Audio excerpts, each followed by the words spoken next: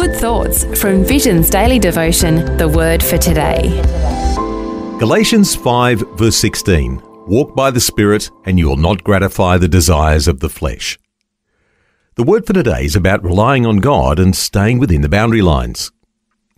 There's just enough ego and independence in us to want to do things our way, and they keep getting us into trouble.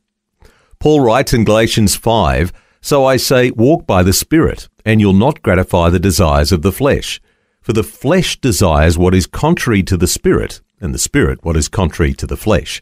They're in conflict with each other. So you are not to do whatever you want." Now note the words, the flesh desires what is contrary to the Spirit. What's the key to victory? First, lean more on God and less on yourself. Second, establish boundaries in your life. That's why daily Bible reading is so important. It keeps you in God's safety zone by telling you what you can do and what you'd better not do to be safe. Roads have lines, one on each side and one in the centre. These lines provide margins for our safety while we're driving. If we go over the line on one side, we risk going into a ditch. If we cross over the line in the middle, we risk getting hit by oncoming traffic. We appreciate those lines because they keep us safe. And it's like that in our personal lives too. When we have clearly marked boundary lines, we feel much better and experience God's peace.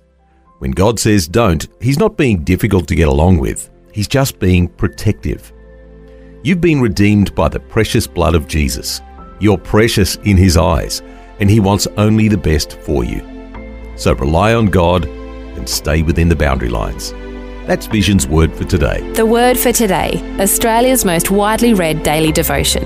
Read it, share it or subscribe. Free at vision.org.au or in the Vision app.